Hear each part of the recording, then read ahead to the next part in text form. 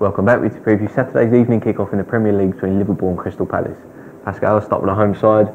1-1 draw against Chelsea last time out. Decent result, but the Champions League hopes are probably now over. Yeah, I think you look at the table, they certainly are over 6 points behind Man United in fourth, and the goal difference, they're 14 goals, there's a 14 goal difference between the two sides. So, yeah, they're not going to be able to finish in the top four this season, which, considering how good they were last season, so close to winning the title last season, going out in the Champions League like they did and not finishing in the top four this season. It has been a disappointing campaign overall. Losing Suarez was the big one, that hasn't helped them at all.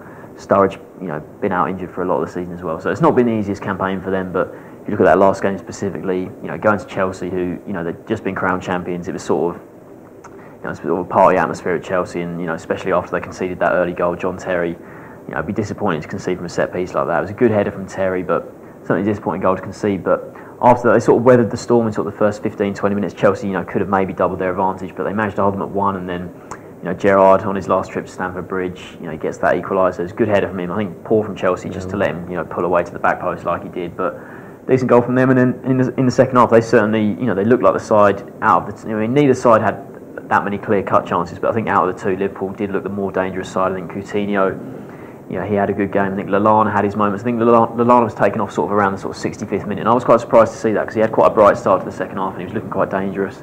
He had his moments. Sterling had the odd thing here and there, but they didn't quite create enough clear-cut chances. And the chances that did come there, I think Coutinho had the main one where he hit the side netting from a good cutback. But so it was a decent performance from them. Obviously, getting a point at Stamford Bridge. I think the way they played in the second half, they'd be sort of a bit annoyed they couldn't win there. But no teams won in the league at Stamford Bridge this season, so. We know how hard Chelsea are to break down there. So 1-1 draw is okay, but in terms of their top four hopes, they did have to win the game and they couldn't do it in the end. So yeah, disappointing. Sort of outcome in the sense that they can't really reach the top four now. I don't think they have too many complaints not finishing top four. I mean, recently only won 2 of the last 7 in the league, and that's involved. I think the game where they lost at Hull was a big one, wasn't it? Manchester United obviously lost their last 3 before beating Palace, and Liverpool would have watched United win at Palace in the Saturday night kick-off, and that would have really hurt them, wouldn't it? Because they'd have known that, we have to win here. If we get a draw, it's probably over. Like you say, can you really see it turning around a 14-goal difference? It doesn't happen, does it? Obviously, mathematically, you'll say, of course we can do this, but it is over. Winning last, they obviously drew at West Brom as well, didn't they? During that, lost at Hull, and those 2 results really hurt them. I mean, like you say, going to Chelsea and getting a point is a really good result. Not too many teams get there. Manchester United have obviously been beaten there recently, so really important. I think what happens this summer with a few of their players will be interesting. Obviously, Sterling's a big one, wants that big new contract. Has he really done enough to deserve it? I think he's got 7 in the league this season. Gerrard's the top scorer of 8, but 7 in the league. And you look at Jordan Ibe as well, he wants a new contract. He might be turning him down. So if they end up losing both of those players, you can imagine Chelsea, City, teams like that will be sniffing around those 2 players. And if Liverpool lose both of them, you just wonder, it would be a really big blow, wouldn't it, for the clubs to have these really good young talents and to lose them both. So it's a big summer for Liverpool. Certainly, I think last summer, they got into the Champions League. They did lose Suarez, but then look at the signings they made. They didn't quite do enough to sort of, and obviously losing the Champions League spot like they have now is going to be even harder to attract the sort of talent they want, because if they're only in the Europa League, they're going to struggle with that. But back to this game, and certainly the main talking point about it is Steven Gerrard's last game at Anfield. So it's going to be, there's going to be so many tributes in the crowd. He has been arguably the club's greatest ever player. I think some people might say, Kenny Dalglish was the club's greatest ever player, but Gerrard, he's been a servant to the club. After the Chelsea game, there was sort of talk running up to the game. Mourinho said, I tried to sign Gerrard 3 times at sort of various clubs that Mourinho managed, and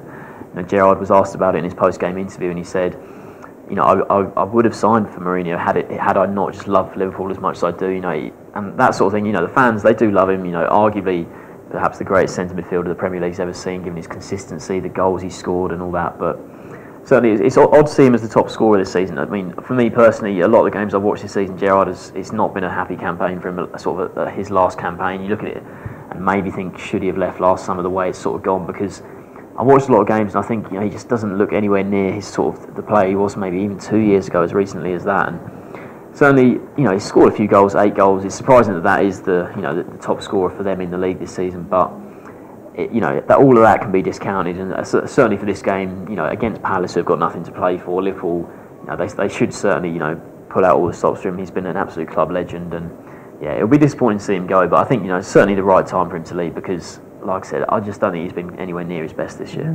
Yes, for certain. Like you mentioned, they'll be keen to get back to get back to winning ways against Palace, and Palace have not been in good form, have they? You know, it's been since Pardew's gone in, he's done a decent job. Lost the last 4 in the league now. Last time out against Manchester United, obviously tough welcome United, who had lost three in a row. Obviously going into that game as well, and were keen to get back to winning ways. And the early on, obviously, the first goal came from the penalty spot. And I think people were arguing that, but you look at Scott down, he does throw his arm up. I think when you can looking at whether something's a penalty, you have to look at whether a player is trying to make himself bigger to stop the ball. And I think he does lean down and sort of throw his arm out. So I don't think you have too many complaints. Mata sticks it away.